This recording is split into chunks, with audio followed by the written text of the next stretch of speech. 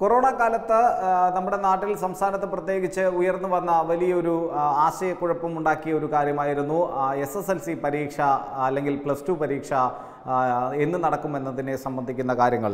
നമുക്കറിയാം, ലോക്ക്ഡൗൺ കാലത്തെ SSLC higher secondary പരീക്ഷ VHSC പരീക്ഷ എഴുതാനുള്ള കുട്ടികൾ സ്വന്തം നിലയ്ക്ക് തന്നെ ഒന്നെങ്കിൽ പരീക്ഷാ കേന്ദ്രങ്ങളിൽ എത്തണം, അല്ലെങ്കിൽ അവർ പഠിക്കുന്ന അതത് സ്കൂളുകൾ ഈ പരീക്ഷാ കേന്ദ്രങ്ങളിലേക്ക് അവരെ എത്തിക്കണമെന്ന ഒരു നിർദ്ദേശം നൽകിക്കൊണ്ട് ആ വിദ്യാഭ്യാസ വകുപ്പ് ഇതിൽ നിന്ന് വളരെ നൈസായി കൈകഴുകി എന്ന ഒരു വിവരമാണ് ഇപ്പോൾ പുറത്തു വരുന്നത്.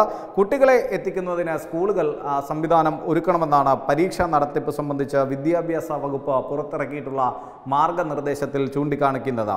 ആവശ്യത്തിന് സ്കൂൾ ബസ്സുകളും വാനുകളും ഇല്ലാത്ത സർക്കാർ എയ്ഡഡ് സ്കൂളുകൾക്ക് ആണ് ഇത് വലിയ വെല്ലുവിളി ആകുക. നമുക്കറിയാം, ഇപ്പോഴത്തെ അവസ്ഥയിൽ സാമൂഹിക അകലം പാലിച്ചുകൊണ്ടൊക്കെ മാത്രമാണ് പരീക്ഷ നടത്തേണ്ടത് എന്ന തരത്തിൽ കുട്ടികളെ സാമൂഹിക അകലം പാലിച്ചുകൊണ്ട് ബസ്സുകളിലൊക്കെ ഇരുത്തി യാത്ര ചെയ്യിപ്പിച്ച് പരീക്ഷാ കേന്ദ്രങ്ങളിൽ എത്തിക്കണമെന്ന തരത്തിലേക്കൊക്കെയുള്ള വിദ്യാഭ്യാസ വകുപ്പിൻ്റെ ഒരു മാർഗനിർദ്ദേശം കഴിഞ്ഞ ദിവസം പുറത്തിറങ്ങിയിരുന്നു. അതിൽ എടുത്തു പറയുന്ന ഒരു വലിയ കാര്യം, അതെന്താൽ പ്രധാനപ്പെട്ട കാര്യം എന്തെന്നാൽ, ഈ കുട്ടികളെ പരീക്ഷാ കേന്ദ്രങ്ങളിൽ എത്തിക്കേണ്ട ചുമതല അതത് സ്കൂളുകൾക്കാണ്. സ്കൂളുകൾ അതിനുള്ള ക്രമീകരണം ഒരുക്കണം എന്നാണ്.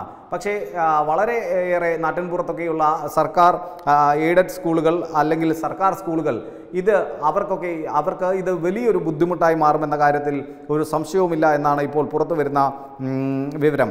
അഥവാ അങ്ങനെ അവർ വാഹനം അറേഞ്ച് ചെയ്താൽ വിദ്യാർത്ഥികളെ സുരക്ഷാ അകലം പാലിച്ച് ബസ്സിൽ കൊണ്ടുവരണമെങ്കിൽ ഈ പുലർച്ചെ മുതൽ നിരവധി ട്രിപ്പുകൾ ഇത്തരത്തിലുള്ള വാഹനങ്ങൾ നടത്തേണ്ടി വരും.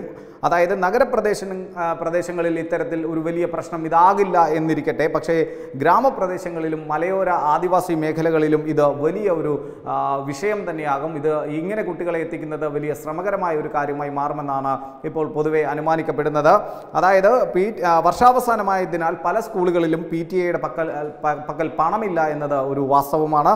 സാലറി കട്ട് നേരിടുന്ന അധ്യാപകരിൽ നിന്ന് പിരിവെടുക്കാനും പ്രയാസമായതോടെ പല സ്കൂളുകളും പ്രധാന അധ്യാപകർ പണത്തിനായുള്ള നെട്ടോട്ടത്തിലാണ്. ഈ വിദ്യാർത്ഥികളെ എങ്ങനെയെങ്കിലും പരീക്ഷാ കേന്ദ്രങ്ങളിൽ എത്തിക്കാൻ വേണ്ടിയിട്ടുള്ള മാർഗം കണ്ടെത്തുന്നതിന് പണത്തിനായുള്ള നെട്ടോട്ടത്തിലാണ് പല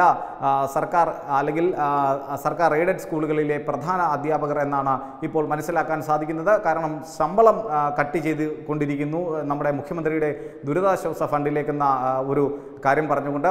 മാത്രമല്ല, അതത് സ്കൂളുകളിൽ വർഷാവസാനമായതോടെ PTA പക്കൽ ഫണ്ടിനും വലിയ ഷോർട്ടേജ് ഉണ്ട്. ഈ ഒരു അവസരത്തിലാണ് പ്രധാന അധ്യാപകർക്ക് വലിയ ഒരു റിസ്ക് എടുക്കേണ്ടി വരുന്നത് എന്ന് തന്നെയാണ് ഇപ്പോൾ നമുക്ക് പറയാൻ സാധിക്കുക. ആവശ്യമെങ്കിൽ അടുത്തുള്ള മറ്റ് സ്കൂളുകളുടെ വാഹനങ്ങളും കൂടി ഉപയോഗിക്കാമെന്ന ഒരു മുടന്തൻ ന്യായമാണ് വിദ്യാഭ്യാസ വകുപ്പ് ഈ ഒരു വിഷയത്തിൽ പറയുന്നത്. ഒരു സൊല്യൂഷനായിട്ട് അവർ പറയുന്നത് ഇതാണ്. പക്ഷേ അത് എത്രത്തോളം പ്രായോഗികമായി നടപ്പിലാക്കാൻ സാധിക്കും എന്ന കാര്യത്തിൽ വലിയ ആശങ്കയുണ്ട്. പരീക്ഷയ്ക്ക് മുമ്പ് സ്കൂളുകൾ അഗ്നിരക്ഷാസേന വിമുക്തമാക്കും എന്ന് മുഖ്യമന്ത്രി ഇന്നത്തെ വാർത്താ സമ്മേളനത്തിലും പറഞ്ഞു. എല്ലാ സ്കൂളുകളിലും അണുവിമുക്തമാക്കും. അതേപോലെ തന്നെ ഇത്തരത്തിൽ വിമുക്തമാക്കിയതിന് ശേഷമായിരിക്കും വിദ്യാർത്ഥികളെ പരീക്ഷാ ഹാളിലേക്ക് പ്രവേശിപ്പിക്കുക എന്നും ഈ മാർഗനിർദ്ദേശത്തിൽ പറയുന്നുണ്ട്. 2945 പരീക്ഷാ കേന്ദ്രങ്ങളിൽ തദ്ദേശ സ്ഥാപനങ്ങളിൽ നിന്നും പ്രാഥമിക ആരോഗ്യ കേന്ദ്രങ്ങളിൽ നിന്നുമായി തെർമൽ സ്കാനറുകൾ എത്തിക്കാനായുള്ള തീരുമാനവും ഇപ്പോൾ എടുത്തിട്ടുണ്ട്. 500-ലധികം കുട്ടികളുള്ള സ്കൂളുകളിൽ 2 തെർമൽ സ്കാനറുകൾ വേണ്ടിവരുമെന്നാണ് ഇപ്പോൾ പുറത്തു വരുന്ന വിവരം. അതായത് പരിശോധനാ ചുമതല ആശാ വർക്കർമാർക്ക് കൂടിയാണ്. സാനിറ്റൈസർ, മാസ്ക് എന്നിവ വാങ്ങേണ്ടത് ഈ പരീക്ഷാ കേന്ദ്രങ്ങളിലേക്ക് കുട്ടികളെ എത്തിക്കുന്ന ചുമതലയ്ക്കൊപ്പം അതത് സ്കൂളുകൾക്കാണ്.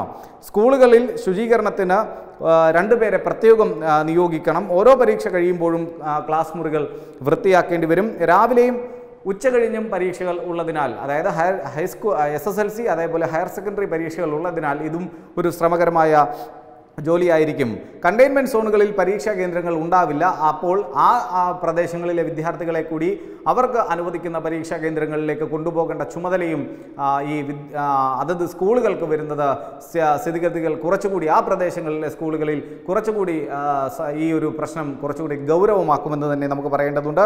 കണ്ടെയ്ൻമെൻറ്റ് സോണുകളിലെ പരീക്ഷാ കേന്ദ്രങ്ങൾ മാറ്റാനായി വിദ്യാഭ്യാസ വകുപ്പ് ഓൾറെഡി കണക്കെടുപ്പ് തുടങ്ങിയിട്ടുണ്ടെന്ന് തന്നെയാണ് അറിയുന്നത്. പരീക്ഷ തീരുന്നതിന് മുമ്പ് ഇനി പുതിയ കണ്ടെയ്ൻമെൻറ്റ് സോണായാൽ, ചില പ്രദേശങ്ങൾ അങ്ങനത്തെ കണ്ടെയ്ൻമെൻറ്റ് സോണായാൽ പരീക്ഷാ കേന്ദ്രം മാറ്റിവെക്കാൻ വീണ്ടും ഒരു നിർബന്ധിതരാകുന്ന അവസ്ഥാവിശേഷം കൂടിയുണ്ട്.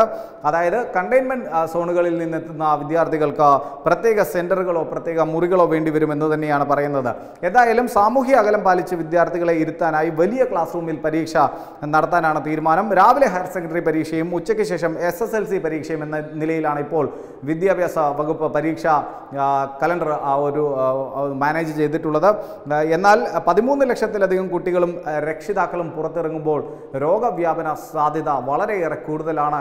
എത്രത്തോളം സാമൂഹ്യ അകലം പാലിച്ചാലും കുട്ടികളാണ്, അവർ ഇൻട്രാക്ട് ചെയ്യാൻ വളരെയേറെ സാധ്യതയുണ്ട്.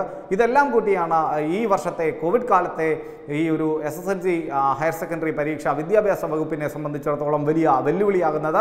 ആ അവസരത്തിലാണ് സ്കൂളുകളെ വലിയൊരു പരീക്ഷാ പേടി ഇപ്പോൾ പിടികൂടിയിരിക്കുന്നത് എന്ന് നമുക്ക് പറയേണ്ടി വരും. കാരണം ഇത്തരത്തിൽ സാമ്പത്തികമായി പ്രതിസന്ധി അനുഭവിക്കുന്ന സർക്കാർ എയ്ഡഡ് സ്കൂളുകളിൽ ഇത് ഒരു വലിയ വെല്ലുവിളിയാകും. സ്വന്തം ചിലവിൽ കുട്ടികളെ പരീക്ഷാ കേന്ദ്രത്തിലേക്ക് എത്തിക്കുക എന്നത് വലിയൊരു ശ്രമകരമായ കാര്യമായി മാറുമെന്നാണ് ഇപ്പോൾ അഭിപ്രായങ്ങൾ ഉയരുന്നത്. എന്തായാലും ഇതിന് വ്യക്തമായിട്ടുള്ള ഒരു മാർഗനിർദ്ദേശം പുതുക്കി വിദ്യാഭ്യാസ വകുപ്പ് നൽകണമെന്ന ആവശ്യത്തിലാണ് ഒട്ടുമിക്ക പ്രധാന അധ്യാപകരുമെന്നാണ് അറിയുന്നത്.